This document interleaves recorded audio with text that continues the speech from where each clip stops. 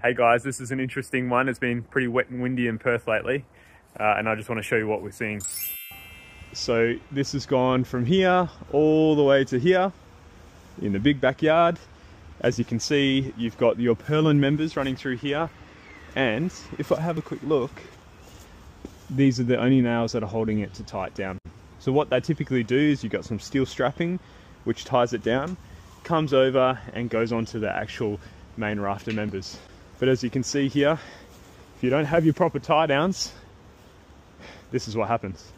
We're like, why do roofs come off? So what happens is when the wind comes through, there's a lot of uplift that actually comes, but there was no tie downs between the other members, which are the purlin members, and also the rafters. They were just tied down by these nails.